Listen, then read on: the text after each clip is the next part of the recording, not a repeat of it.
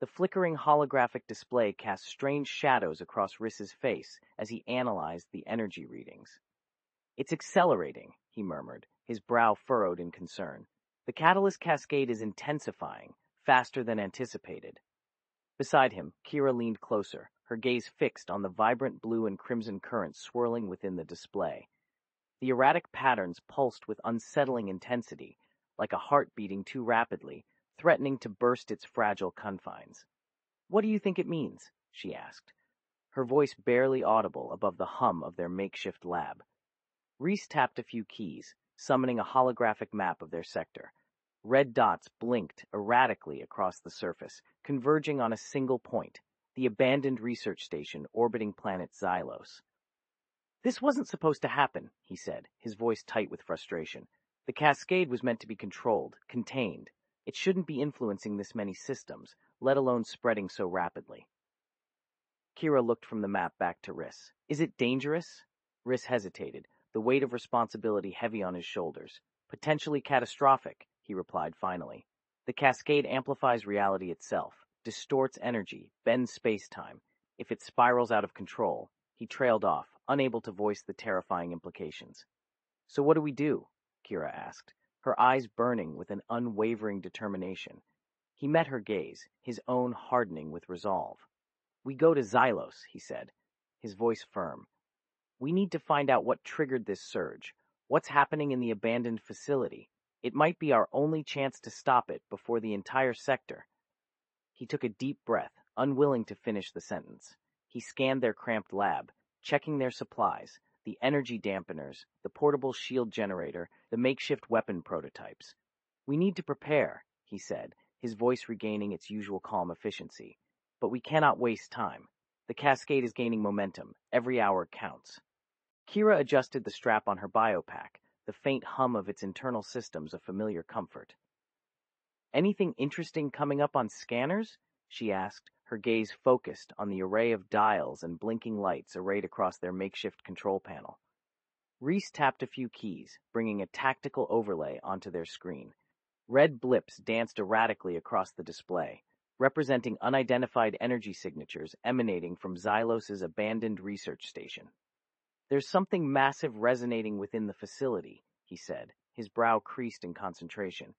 "It's fluctuating, a chaotic, almost sentient energy pattern." Kira shivered despite herself. The thought of an uncontrolled intelligence amplified by the catalyst cascade sent a wave of unease through her. "We need to be careful." She pulled on her helmet, securing it firmly against her head. "What if things go sideways out there?"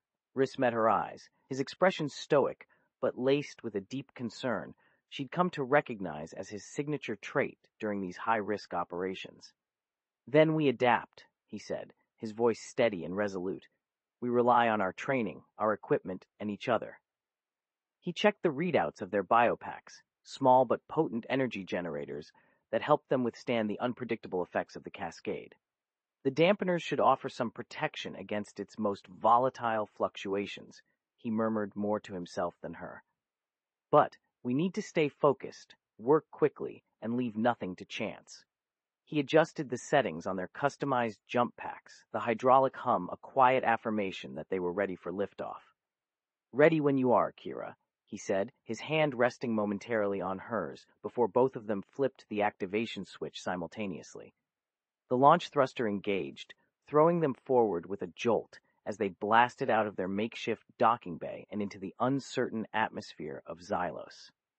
The Xylos research station loomed ahead, a skeletal silhouette against the bruised crimson sky. Decades of neglect had left scars on its metallic hull, gaping holes where panels had long since fallen away, jagged fissures snaking across its surface like veins of exposed circuitry. "Brace for impact, Kira," Rhys's voice crackled through their comms.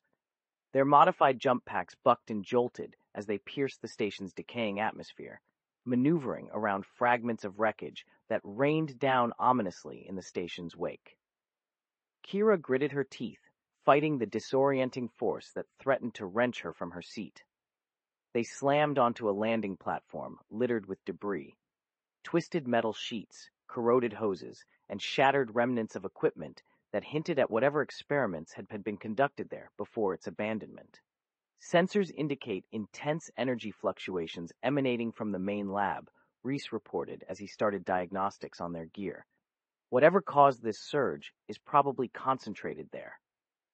Kira activated her helmet's thermal visor, painting the surrounding area in ghostly shades of heat, luminescent red and pulsating orange signifying dangerously high temperatures concentrated within the station's fractured husk. She pointed towards a partially collapsed access shaft leading down. "Let's go. This isn't going to fix itself." Inside, the main lab was a chaotic graveyard of fallen equipment. Glass tubes dripped with strange luminescent fluid, their contents slowly pulsing like miniature suns. Data crystals lay shattered on the floor, their once organized information now fragmented and distorted by the cascade's influence. "My readings confirm it. This wasn't just an accident," Rhys said, his voice strained as he navigated through the debris. "Whoever was conducting these experiments deliberately activated the cascade amplifier." Kira noticed a central control panel seemingly untouched amidst the chaos. Its multifaceted screen flickered with distorted energy signatures, chaotic bursts of color that resembled lightning striking against a storm-ridden sky. "There!" she exclaimed, pointing at the screen where an unidentified icon pulsed erratically. The source of this surge. As she reached for it, a chilling voice echoed through the lab. "Do not touch." Kira froze, her hand hovering inches from the pulsating icon. A cold dread slithered down her spine, replacing the adrenaline that had fueled their descent into the derelict station. She glanced at Rhys, searching his face for any sign of what this new development meant, but his expression mirrored her own confusion and apprehension.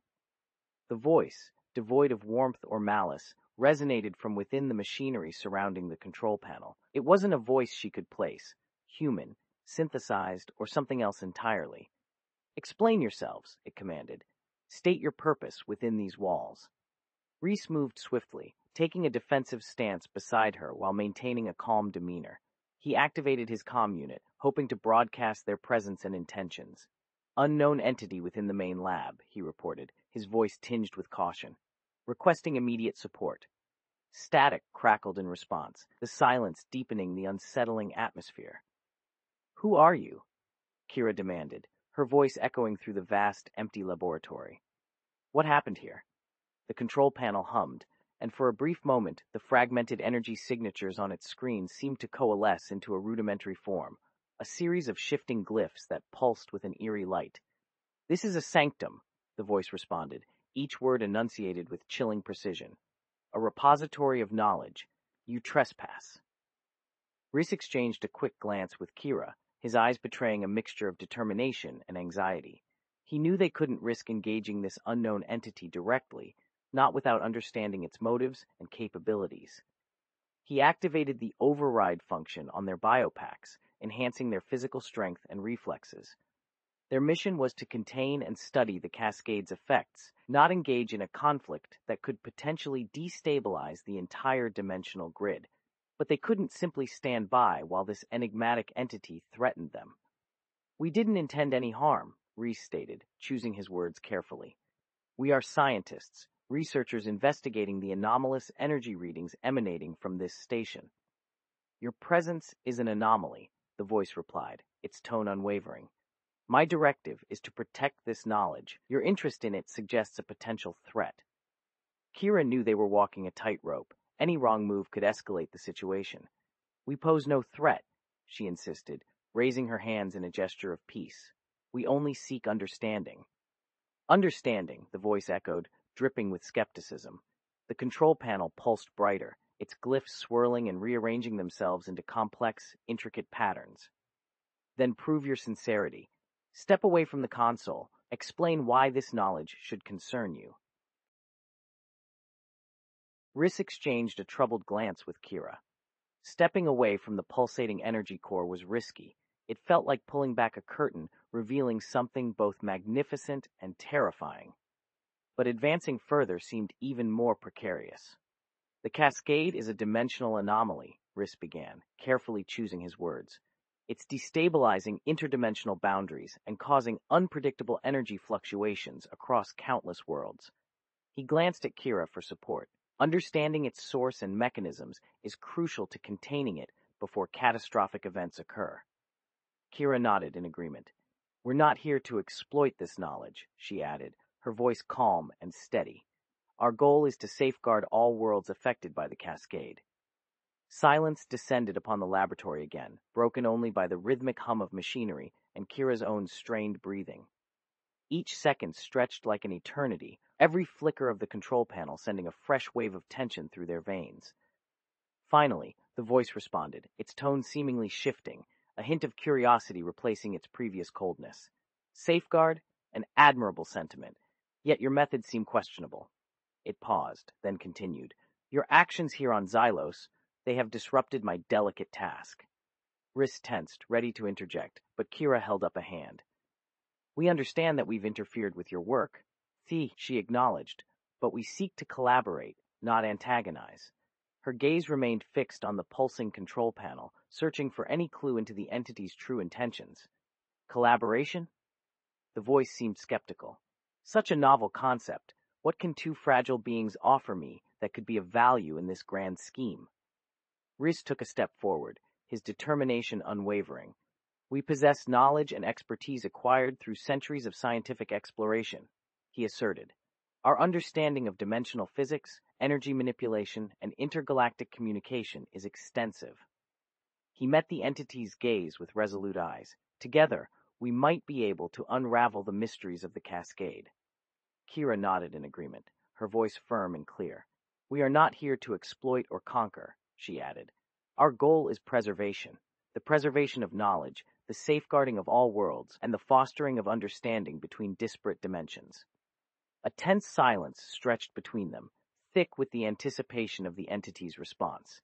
The pulsating glyphs on the control panel continued their frenetic dance, as if agitated by the exchange.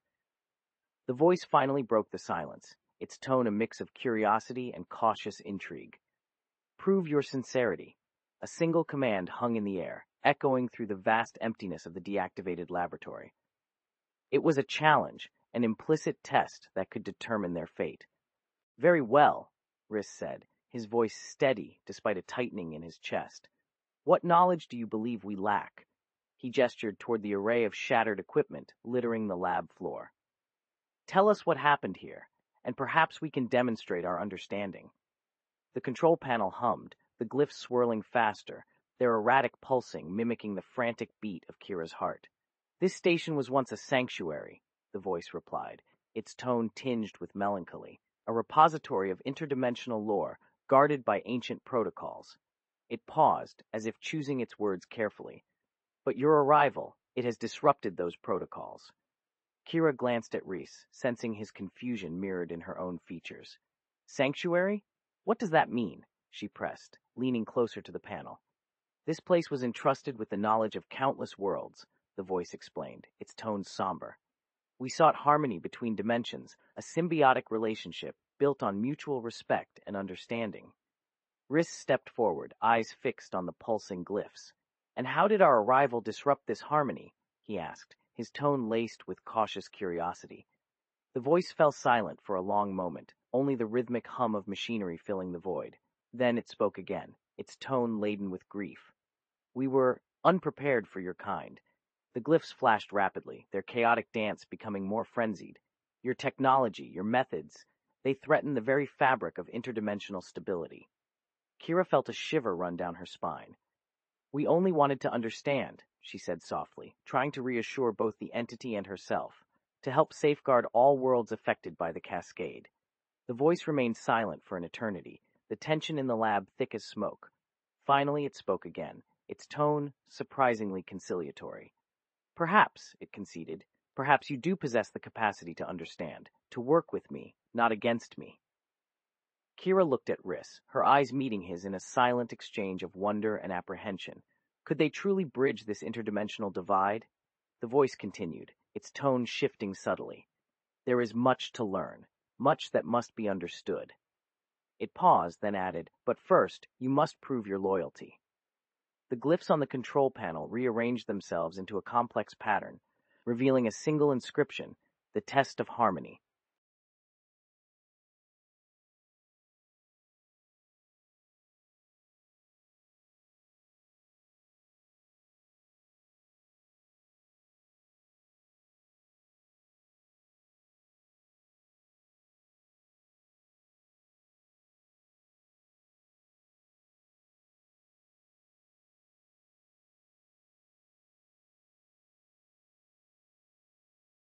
The test of harmony, Rhys murmured, his gaze locked on the inscription. He felt a chill despite his enhanced biopack, a sense that this challenge was unlike anything they'd faced before. What does it entail? Kira asked, her voice barely a whisper. The control panel pulsed with an unsettling energy, causing ripples of static in her teeth. The voice held a note of amusement now, tinged with something else, a flicker of anticipation. It is a series of simulations, it explained. Scenarios designed to test your ability to navigate the complexities of interdimensional relationships. Your decisions will determine the outcomes, demonstrating your capacity for diplomacy, understanding, and ultimately, harmony. Kira glanced at Rhys, her brows furrowing in thought. Simulations? But how? She began, then stopped, realizing the gravity of the statement. The entity possessed an ability to recreate realities, a terrifying and exhilarating prospect. Fear not, the voice interrupted her thoughts, its tone calm and reassuring. The simulations will be non-lethal, merely exercises in perception and decision-making. It paused, adding with a hint of irony. Think of it as a diplomatic training ground, owned through the crucible of simulated interdimensional conflict. All right, Rhys said, stepping forward resolutely. He squared his shoulders, meeting the gaze of the pulsing glyphs as if willing them to explain. We're ready. The control panel whirred to life, bathing them in a blinding white light. As their vision cleared, they found themselves transported to a vibrant alien landscape. Towering crystal formations reflecting sunlight through a sky painted with multiple suns, strange creatures flitting through the air, chirping tunes that sounded both beautiful and unsettling. Kira gasped, feeling a rush of awe mixed with apprehension. The entity's voice echoed, faint yet clear within their minds. Welcome to Nexus Prime, it said, its tone tinged with something akin to amusement. The first stage of your test of harmony. A wave of energy surged through them, and suddenly, the simulation began. The crystal sands beneath their feet hummed with a faint energy as Rhys and Kira gazed upon the alien panorama. Two suns painted the lavender sky in hues of fiery orange and molten gold, casting long, distorted shadows from the towering crystalline flora that carpeted the landscape. Bizarre creatures, resembling iridescent jellyfish with feathered wings, flitted through the air, leaving trails of shimmering dust. Remarkable, Kira breathed, her voice hushed with a mix of wonder and caution. The entity's simulations are incredibly detailed. Rhys nodded, his eyes scanning the horizon for any sign of movement. It's almost too real, he murmured, reaching out to touch a nearby crystal formation. It felt warm, pulsing faintly beneath his fingertips. A voice, disembodied yet penetrating their minds, startled them. Welcome to Nexus Prime, two curious explorers. The voice held an unsettling cheerfulness, lacking any warmth or genuine hospitality. Here, your decisions will have consequences, shaping the fate of this world and those connected to it through interdimensional rifts. A ripple of apprehension ran through Rhys as he drew back his hand. He glanced at Kira, her expression etched with a mixture of determination and trepidation. What do you expect us to determine? Kira asked, keeping her voice steady despite the prickling sensation on her skin that heralded danger. Harmony, the voice replied, light dripping from its words like honeyed venom. Within the next hour, a dispute will erupt between two pivotal factions, the Skyweavers and the Earthbenders. They appeared as shimmering figures formed of light within the landscape, their forms shifting and swirling. They both believe they hold the key to restoring balance, but have opposing methods. Your task is to navigate this conflict, broker peace through diplomacy, or witness its disastrous consequences. The voice fell silent, leaving them poised on the precipice of an unknown reality.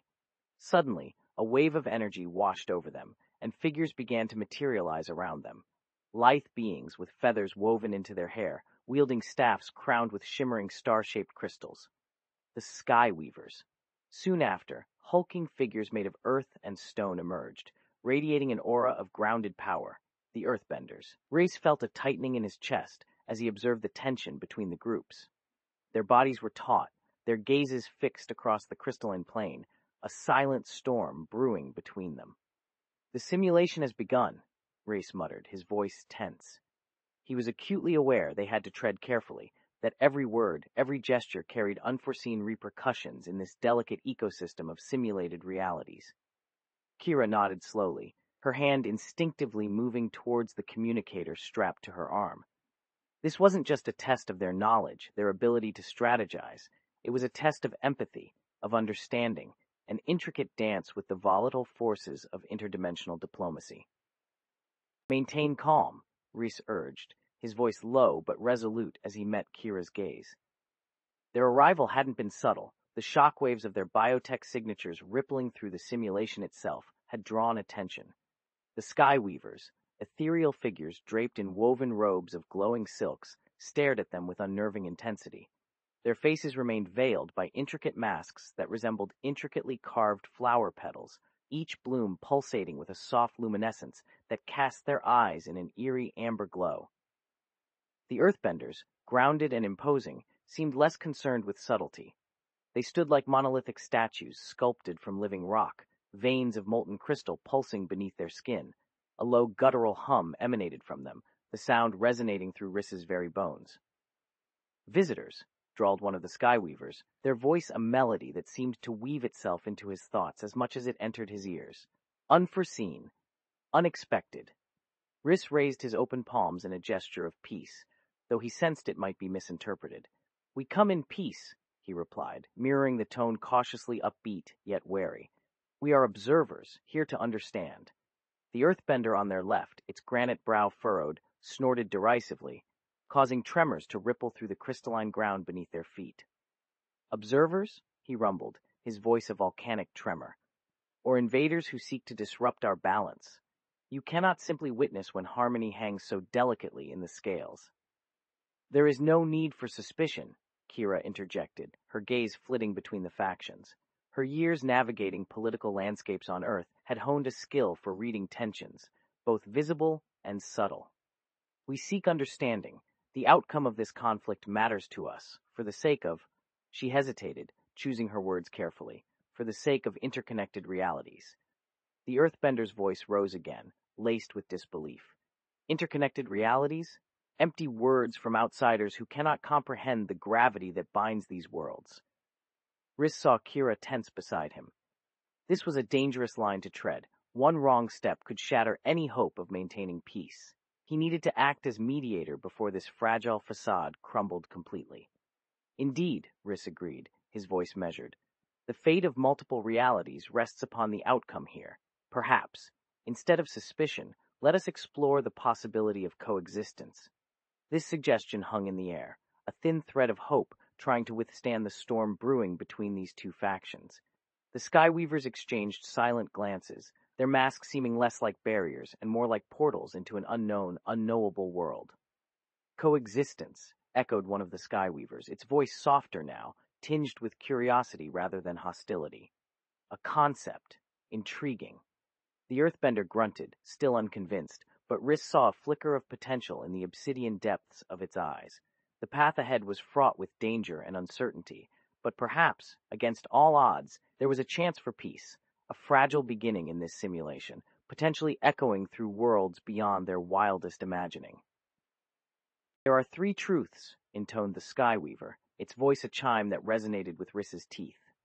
"Balance is ephemeral, power corrupts all, and harmony can only be achieved through understanding." Its veiled face tilted toward Kira. "Tell me, traveler from beyond, do you believe these words hold truth?" Kira met the inquisitive gaze behind the woven mask.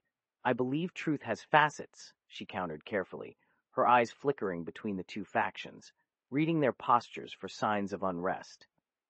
"What appears balanced to one might feel precarious to another. Power without wisdom can indeed lead to ruin, but understanding alone isn't enough. It requires action, empathy, and a willingness to compromise." A ripple passed through the ranks of the Earthbenders, as if debating Kira's words amongst themselves. The rock giant who had scoffed earlier now stepped forward, its gaze fixed on Rhys. "Compromise implies weakness." It boomed, the ground shaking with each syllable. "Why should a force of true strength bend to the whims of those less grounded?" Rhys acknowledged the Earthbender's stance without flinching. "Strength can manifest in many forms," he stated, choosing his words cautiously. "Sometimes, the greatest power lies in restraint, in knowing when to concede as well as to resist." He gestured between the factions with open palms. Both sides possess unique strengths. The Skyweavers in connection to the ethereal currents, the Earthbenders' mastery over this physical realm. True harmony comes from recognizing and valuing these differences, not striving to eradicate them. One of the masked figures shifted, its mask tilting, as if in contemplation. "The balance we seek is fragile," it murmured, its voice like rustling leaves. "If we could learn to understand each other's needs." Before it could finish, a sudden tremor shook the crystalline ground beneath their feet. A fissure split open near the assembled groups, tendrils of smoke and ash snaking out from the depths. The Skyweavers gasped, their luminescent masks dimming in alarm. The Earthbenders roared, their rocky forms hardening as they braced for the unknown. Rhys exchanged a concerned glance with Kira, a sense of dread settling over them like a shroud. Whatever had just awakened was potent, unpredictable, and it seemed intent on disrupting the already delicate balance between these factions. This wasn't just a simulation anymore, it felt uncomfortably real. A guttural shriek ripped through the tense stillness, a sound that seemed to shatter the crystalline landscape itself. From the depths of the fissure, monstrous figures clawed their way into existence. They were grotesque amalgamations of rock and shadow, eyes burning with malevolent crimson light. The Earthbenders roared in fury, charging towards the encroaching horrors, only to be met by a barrage of dark energy that blasted them back. The Skyweavers, meanwhile, channeled their ethereal energies into shimmering shields, deflecting the spectral blasts aimed at them. Their luminescent masks pulsed with newfound intensity as they whispered urgent incantations, seeking to bind the creatures back to the abyss from which they came. "They are the nightmares birthed from discord," one Skyweaver gasped, struggling to maintain their fragile defenses. "They feed on chaos, on the very tensions that threaten to tear this world apart." The Earthbenders grunted in frustration, their rocky forms pounded by a relentless onslaught of spectral energy. Their leader, his obsidian eyes gleaming with determination, bellowed for unity. "Enough with your squabbling," he roared above the din. "These foul beasts threaten us all. We fight as one, or fall together." His words resonated through the ranks, igniting a spark of shared purpose. The Earthbenders regrouped, their attacks coordinated and powerful. They hammered at the shadowy figures with brute force, driving them back towards the fissures from which they emerged. Kira, observing the unfolding chaos with a mixture of awe and apprehension, felt Rhys's hand grip hers tightly. "We have to help," she said softly, her gaze scanning their surroundings for any possible advantage. "But how?" Rhys, sensing Kira's desperation, looked at the frenzied battlefield. The Skyweavers' ethereal energies were draining fast, while the Earthbenders were being overwhelmed by sheer numbers. "They need a focal point," he muttered, his voice barely audible above the clash of rock and shadow. "Something to anchor their powers." His eyes fell upon a nearby cluster of glowing crystals, pulsating with an iridescent energy that resonated deep within him. "Look," he cried, pointing towards the shimmering stones. "Those could be our answer." Their only hope lay in weaving a tapestry of light and power strong enough to repel the shadows, a delicate dance of manipulation requiring both their skills and courage. But as they neared the pulsating crystals, something else emerged from the fissure, a monstrous creature unlike the others, its form shifting, swirling with pure darkness. Its eyes fixated upon them, burning into their souls with unmitigated malice. This wasn't a simple battle anymore. This was a fight for survival against an entity of terrifying power, fueled by the chaos unleashed within these fractured worlds. Kira pressed close to Rhys as they neared the crystalline cluster, their combined energy fields humming in anticipation. Their intentions were clear: harness these potent sources and weaponize them against the encroaching darkness. "The key is synchronization," Rhys said urgently, his gaze flickering between Kira and the pulsating stones. "Our energies need to converge perfectly on a single output." Before he could elaborate further, a guttural shriek ripped through their concentration. The newly emerged figure, blacker than any shadow they had seen before, towered over them, its form contorted and shifting with impossible speed. Crimson tendrils of darkness lashed out, narrowly missing Kira's shielding energy field. This is something else," Kira gasped, her voice tight with fear as her shield strained against the relentless onslaught of dark energy. Rhys steeled himself. He recognized the creature's power, a manifestation of pure discord, fueled by the escalating chaos of the simulation. They couldn't afford to hesitate. "Focus, Kira," he commanded, his voice steady despite the roaring battle around them. "We channel our energies together into one point, the very heart of these crystals." The ground trembled as the monstrous figure lunged, sending a shockwave through their weakened defenses. Rhys met the attack head-on with a surge of light energy, forcing it back only slightly. Kira, sensing her partner's distress, channeled her own essence, weaving strands of luminous power around him.